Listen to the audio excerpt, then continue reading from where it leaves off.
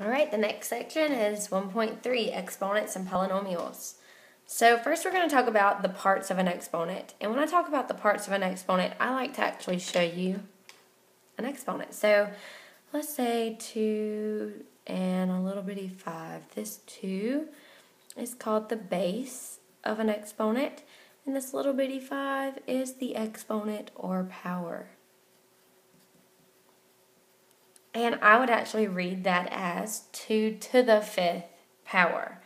So below we have a couple of different evaluated expression kind of things. And what they're actually doing is they are showing you the exponent and then showing you in the brackets how it's read. So I have 4 with a little 2. So 4 to the 2nd power or 4 squared. There are 2 different exponents that have special names, and it's the 2 and the 3. And when you see to the 2nd power, you might see it written as to the 2nd power, or you can see it written as squared. So what does an exponent mean? Well, if I have an exponent, that means that number times itself however many times this number, the power, occurs. So that means 4 times itself twice. This up here would have been 2 times itself 5 times. 1, 2, 3, 4, 5. So that's what an exponent means. It means I'm going to multiply the base times itself however many times your exponent tells it to. Now to evaluate this, you just multiply. So 4 times 4 is 16, and that's your answer. Now let's look at our next example.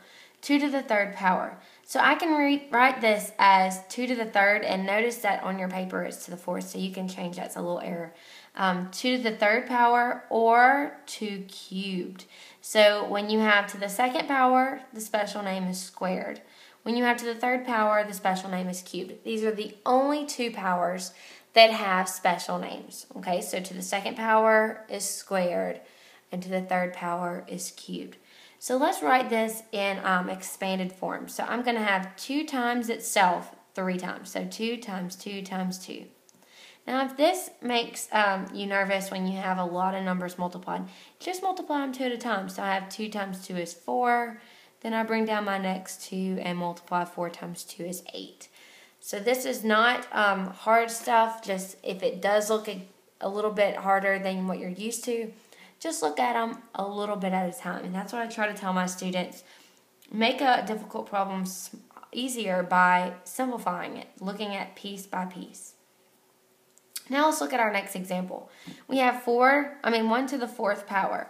So this is 1 times 1 times 1 times 1. Well, anything, when you have a 1 times itself any amount of times, that's still going to be just 1.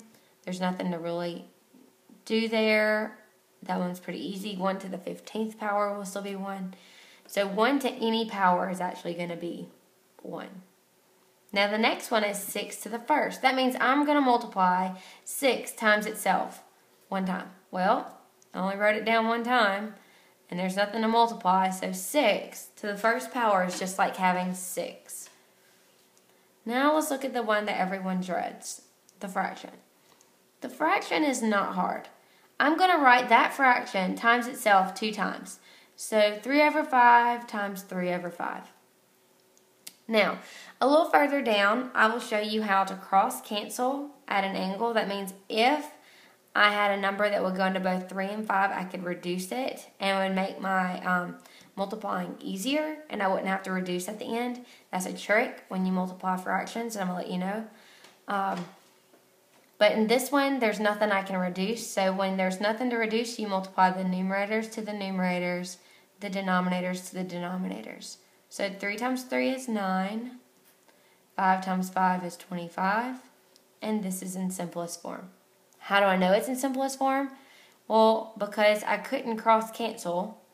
And so since I couldn't cross cancel a 3 and a 5, that means there's nothing to reduce. Let's go on and look at the order of operations.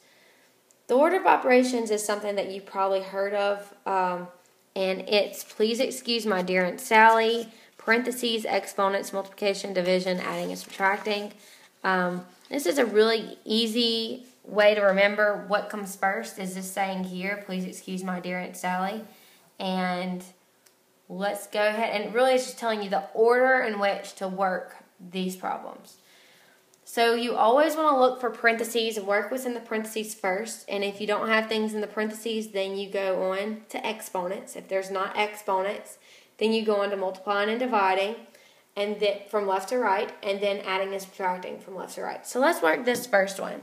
I don't have any parentheses, any grouping symbols. I don't have any exponents. So that means that I'm going to look for multiplying and dividing next. Well, I have a multiplication problem here and here. So you always want to work it from left to right. So I'm going to work the 12 times 5 first. So 12 times 5 is 60. If you need to do scratch work over to the side to get that, that's fine. I'm going to bring down my minus sign. And you can actually do 3 times 6 in this step here, or you can write it and do it in the next step. But 3 times 6 is 18. Now all there is left to do is to subtract. Now I'm going to bring this up so you can see that borrowing step. So I'm going to say I'm going to have to borrow 1 from the 6, make it a 5, make that 0, a 10. 10 minus 8 is 2. 5 minus 1 is 4. So my answer is 42. So I multiplied first on both, and then I subtracted. On this one, the second example, I do have grouping symbols. So that means that I'm going to work inside the parentheses first. I'm not even going to look at that 5. I'm only going to look at that 6 minus 2. So 6 minus 2 is 4. Keep your parentheses and bring down what we haven't worked. We haven't done anything with that 5, so I brought it down. So all I did in that step was 6 minus 2. Now the only thing that's left to do is to multiply. When you have parentheses with only one number in the middle of them, that's multiplication. So 5 times 4 is 20, and that's my answer. I'm going to pick up where I left off in my next video.